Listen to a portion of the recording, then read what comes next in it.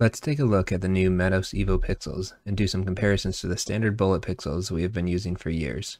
Starting with the weight difference using 50 count strands, we have ounces on the left and grams on the right. Evos come in at 4.8 ounces or 132 grams, and bullets at 13 ounces or 366 grams. This works out to the Evos being just over 60% lighter. This becomes a big difference on the HD props that are continuing to be more common in our hobby. For example, on the EFL Globe, there's 750 pixels, so this means going from 12 pounds to 4.5 pounds. Next, let's take a look at the wiring. On the top we have the Evo, and on the bottom bullets. The wire is significantly smaller, as has been well shown and discussed previously. The idea is the Evos have a lower amperage draw, so don't need the same wire thickness, but we'll look at that later. Checking the wire length between pixels, Mattos lists 4 inches on his site, but it seems that measurement is center to center and not total wire, which is closer to 3.5 inches. I also mistakenly got a strand of their Mega Tree strands, which is listed at 2.25 inches, which is the full wire length, so the measurements are not done in the same way.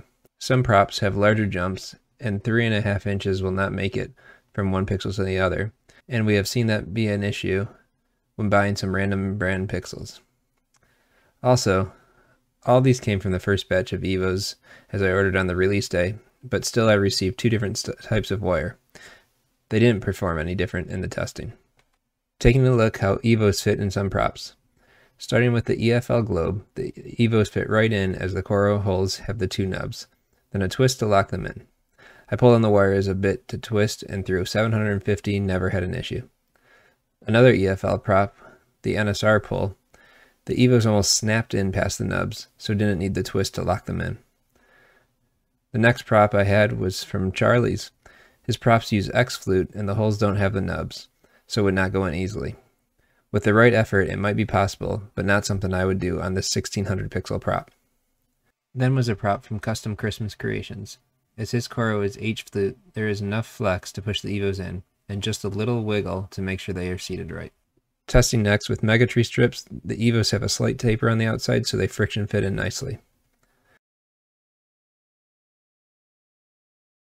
Then also testing with my own 3D printed props. They do go in, but are very loose, so would pop out easily, and I would not recommend it.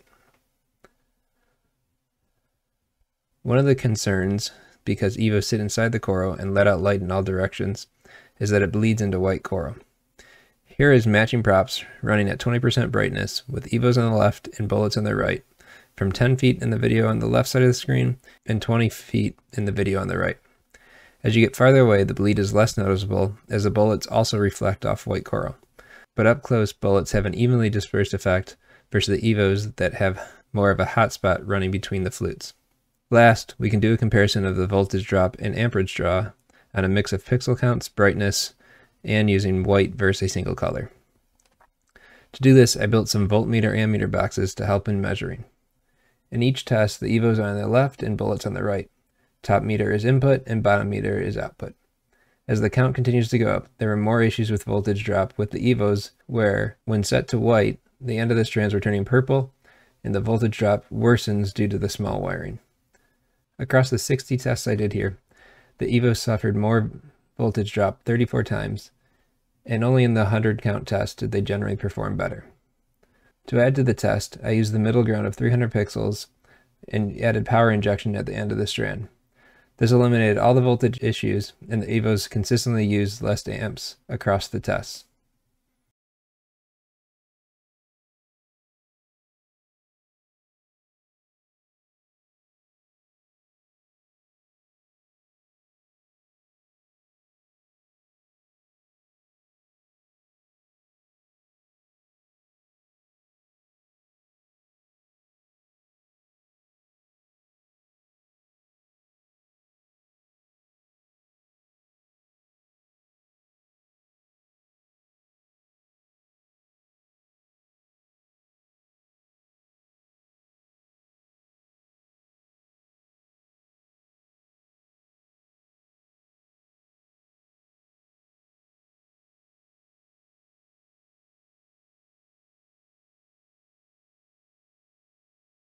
In practice, I've used 312 volt pixels off of one port with no power injection as a good guideline in my show. However, when I did the side-by-side pixel pull test, I ran into an issue at 100% brightness, where by the end of the strand, when the effect was supposed to be white, the voltage drop on EVOs would cause the pixels to go out completely. EVOs for sure have some benefits with regards to storage and the weight, but if you plan to use them in a show, make sure to take into consideration both the pros and the cons so they don't have a negative impact on your overall show.